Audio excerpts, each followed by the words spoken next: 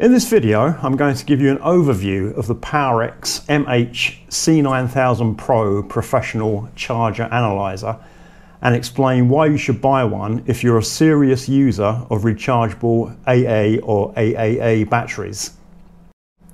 Firstly, I'll tell you why I bought one, then I'll explain the different functions of the charger, and finally I'll show you the device in use. In recent years, I've acquired a huge amount of devices that use AA or AAA batteries. These are devices from just one room. We have a remote for a ceiling fan, remote for air conditioner, remote for TV, remote for a digital set-top box, and a remote for Blu-ray player. Most rooms in the house are like that. And in addition, I have camera flashes, four camera flashes that all use for AA batteries. There are bicycle lights, batteries for wireless microphones, and numerous children's toys. And a few years ago, I just got fed up keeping going out to buy new batteries every time batteries expired. So I started to invest in rechargeable batteries. But just recently, I've run into some problems because with time and use, rechargeable batteries degrade and there's no way of knowing. At first, I just use a very basic battery charger. When you're charging the batteries, there's a blue light that comes on, and when the charge is finished, the blue light goes off. But there's no way of knowing anything about the battery's condition. The energy performance of a device is limited to the performance of the weakest battery. So if you have a device with 4 batteries, and 3 are running at 100%, and 1 is running at 20%, the overall performance is only 20%. And in the case that one battery is completely dead, the device won't work. And I experienced this quite recently. My wireless microphone has 2 batteries in the transmitter and 2 in the receiver. And I went out recently and one battery was dead, so the device just wouldn't work. Fortunately, I had some spare batteries, but if I hadn't have had any spares, I would have had a big problem. Car batteries are rechargeable, of course, and when I had problems with my car battery a year or 2 ago, I bought these 2 devices. And this device is a battery analyzer, so it gives me a very accurate indication of the state of my battery. And this device is a charger, and it also has a pulse repair function. So if the battery starts to degrade, this device can repair it. And what I really wanted was a similar kind of device for my AAA rechargeable batteries, but I wasn't aware of one being available. And then I discovered the Powerex MH-C9000 professional charger, which is what I'm going to be talking about in this video. The device can only be used with NiMH or NiCd batteries. If you have any other type of rechargeable batteries, such as lithium ion, don't use them in this charger. The device has 4 modes. The first mode is charge mode, and this should only be used on batteries that are known to be good. And when it finishes, it will tell you the accumulated energy that's been put into the battery. It won't tell you the available capacity of the battery. Discharge mode will completely discharge the battery, and when it's finished, it will tell you the accumulated energy that's been removed from the battery, not the available capacity. I'm not quite sure what this is for. Obviously some people will find it useful, but I can't see myself having a use for it. The mode I normally use is refresh and analyze. What this does, it charges the battery to full capacity, rests for 1 hour, then discharges the battery, rests again for 1 hour, and then charges the battery to full capacity again. Doing this will recondition the battery, and when it finishes, it will tell you the available capacity of the battery.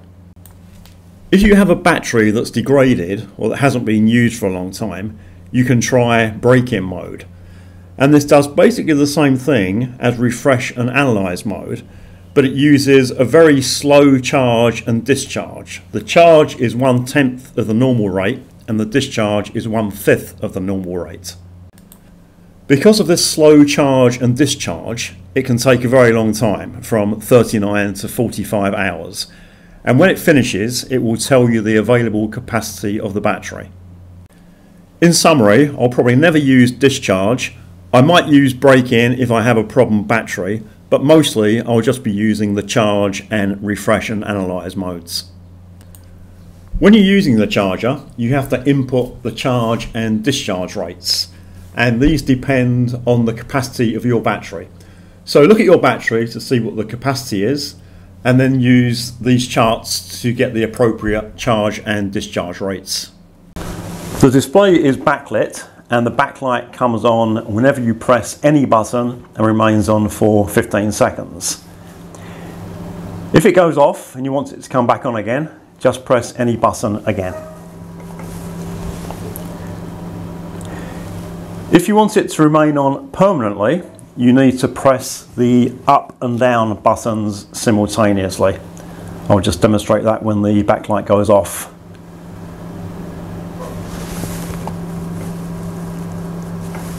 So it's now on permanently, and if you want to turn it off, just do the same thing. Press the up and down buttons simultaneously.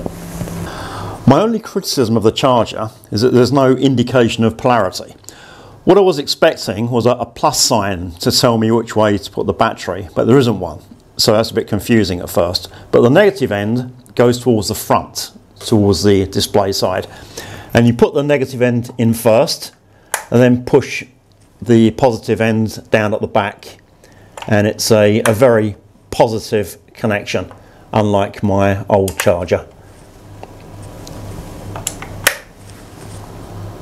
Before you begin, you need to know the charge and discharge rates for the battery you're going to charge. And the battery I'm going to charge has a rating of 2550 milliamp hours, and looking at the user manual, the charge rate is 1300 and the discharge rate is 600. You need to know this because you need to act fairly quickly.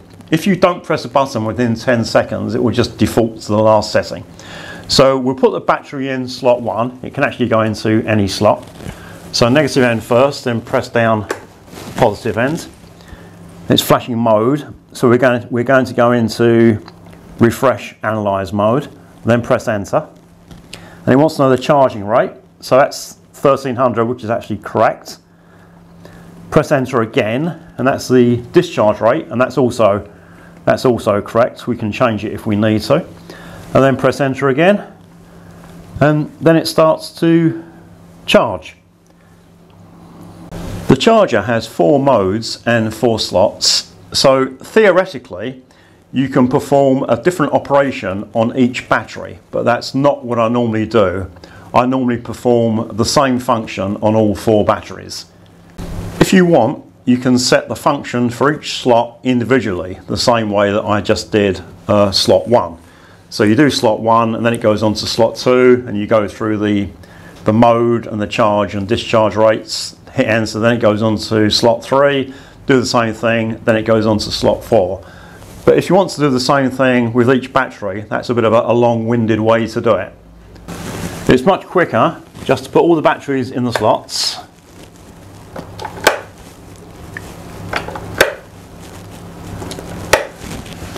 And now it's pointing at slot 1, and it wants the mode. So do the mode, which is refresh analyze. Yep, the charge rate is correct. The discharge rate is correct.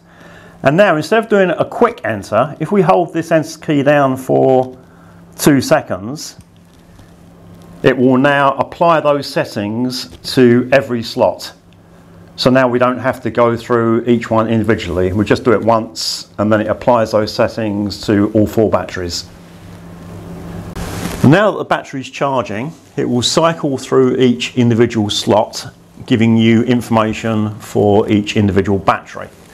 And it's in refresh analyze mode, so what that means is it will charge each battery to full capacity, rest for an hour, do a discharge, rest for another hour, and then do another charge to full capacity before finishing. And the information it gives you is the current in milliamps, the capacity in milliamp hours, the voltage, and the expired time in minutes for each function. So at the moment it's on slot 3, it's just gone to slot 4.